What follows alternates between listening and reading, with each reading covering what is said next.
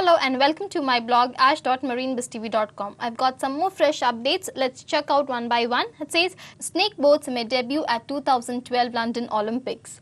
The vigour and verve of Kerala snake boat race is all set to debut at 2012 London Olympics. Embodying the team spirit, dynamism and heartiness of God's own country, Kerala, the snake boat race may be held on River Thames as per the plan drawn by Thiruvanthapuram non-governmental based organisation Keraleeyam. According to the plan, the top 5 snake boats known for their long hull and steep stem will be ferried to London by ship for a highly competitive demonstration in Thames. Moving on to the next update, 7 missing from the boats left from Cochin port. 7 out of 13 boats left from Cochin Fisheries Harbour for fishing were sank in Karwar in Goa. 7 people are missing in the tragedy.